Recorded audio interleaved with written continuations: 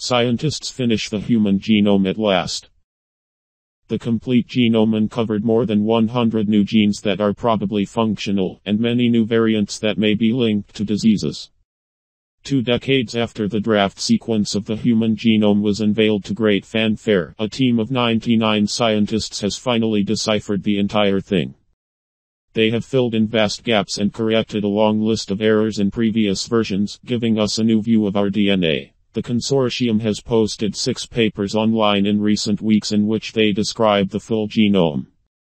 These hard-sought data, now under review by scientific journals, will give scientists a deeper understanding of how DNA influences risks of disease, the scientists say, and how cells keep it in neatly organized chromosomes instead of molecular tangles. For example, the researchers have uncovered more than 100 new genes that may be functional, and have identified millions of genetic variations between people. Some of those differences probably play a role in diseases. For Nicholas Aldimos, a postdoctoral researcher at the University of California, Berkeley, who worked on the team, the view of the complete human genome feels something like the close-up pictures of Pluto from the New Horizons space probe. You could see every crater, you could see every color, from something that we only had the blurriest understanding of before, he said. This has just been an absolute dream come true. Experts who were not involved in the project said it will enable scientists to explore the human genome in much greater detail. Large chunks of the genome that had been simply blank are now deciphered so clearly that scientists can start studying them in earnest.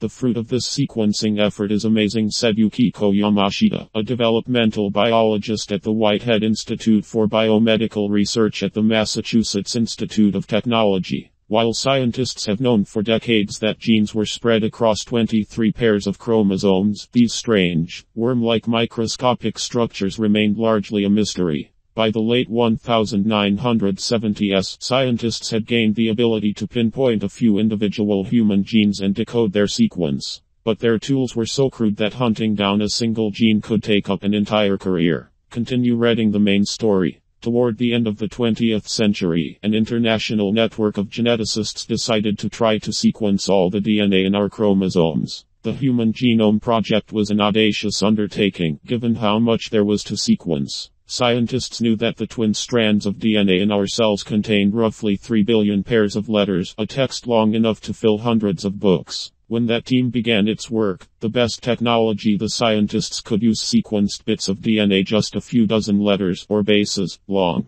Researchers were left to put them together like the pieces of a vast jigsaw puzzle. To assemble the puzzle, they looked for fragments with identical ends, meaning that they came from overlapping portions of the genome. It took years for them to gradually assemble the sequenced fragments into larger swaths. The White House announced in 2000 that scientists had finished the first draft of the human genome, and details of the project were published the following year. But long stretches of the genome remained unknown, while scientists struggled to figure out where millions of other bases belonged. It turned out that the genome was a very hard puzzle to put together from small pieces. Many of our genes exist as multiple copies that are nearly identical to each other. Sometimes the different copies carry out different jobs. Other copies, known as pseudogenes, are disabled by mutations. A short fragment of DNA from one gene might fit just as well into the others. And genes only make up a small percentage of the genome. The rest of it can be even more baffling.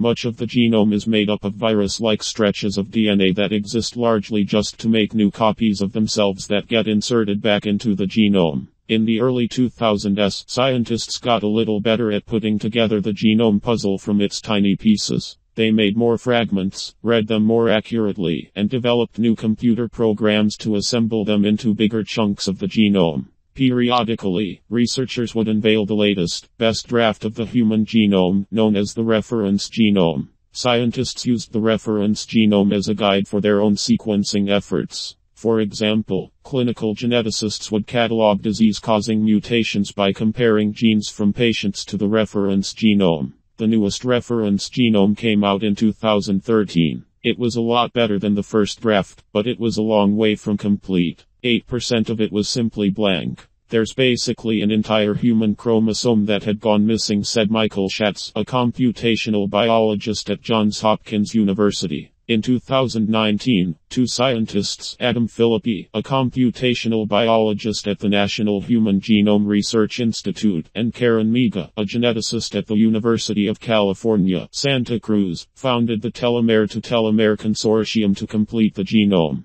Dr. Philippi admitted that part of his motivation for such an audacious project was that the missing gaps annoyed him. "They were just really bugging me," he said. "You take a beautiful landscape puzzle, pull out 100 pieces and look at it, that's very bothersome to a perfectionist." Dr. Philippi and Dr. Miga put out a call for scientists to join them to finish the puzzle. They ended up with 99 scientists working directly on sequencing the human genome, and dozens more pitching in to make sense of the data. The researchers worked remotely through the pandemic, coordinating their efforts over Slack, a messaging app. "It was a surprisingly nice ant colony," Dr. Miga said. "The consortium took advantage of new machines that can read stretches of DNA reaching tens of thousands of bases long. The researchers also invented techniques to figure out where particularly mysterious repeating sequences belonged in a genome. All told, the scientists added or fixed more than 200 million base pairs in the reference genome.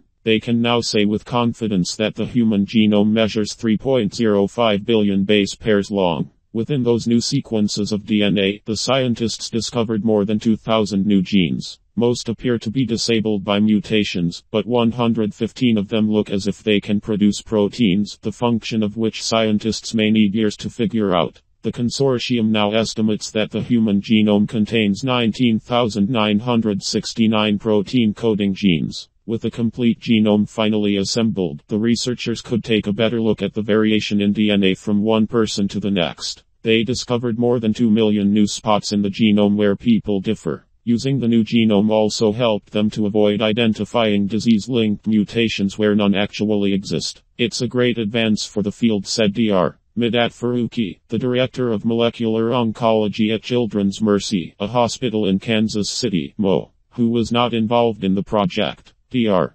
Faruqi has started using the genome for his research into rare childhood diseases, aligning DNA from his patients against the newly filled gaps to search for mutations. Switching to the new genome may be a challenge for many clinical labs, however. They'll have to shift all of their information about the links between genes and diseases to a new map of the genome. There will be a big effort, but it will take a couple years, said Dr. Sharon Plon, a medical geneticist at Baylor College of Medicine in Houston. Dr. Altimos plans on using the complete genome to explore a particularly mysterious region in each chromosome known as the centromere. Instead of storing genes, centromeres anchor proteins that move chromosomes around a cell as it divides. The centromere region contains thousands of repeated segments of DNA. In their first look, Dr. Altimos and his colleagues were struck by how different centromere regions can be from one person to another. That observation suggests that centromeres have been evolving rapidly, as mutations insert new pieces of repeating DNA into the regions or cut other pieces out. While some of this repeating DNA may play a role in pulling chromosomes apart, the researchers have also found new segments, some of them millions of bases long, that don't appear to be involved. "We don't know what they're doing," Dr. Altimos said.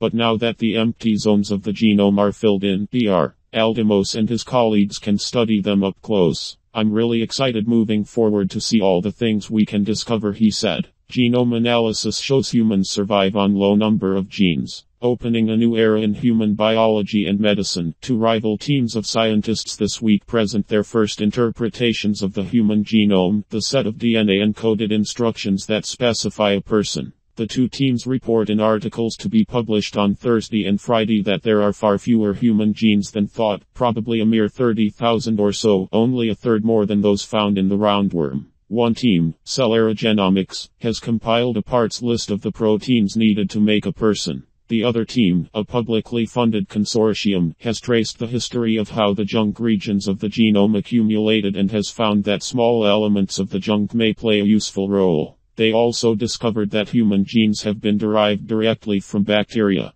The two teams announced last June that they had assembled the human genome, but it has taken them until now to analyze their findings. The interpretation of the genome, identifying the genes, their functions and controls, and how they relate to human physiology and disease, is expected in time to revolutionize medicine.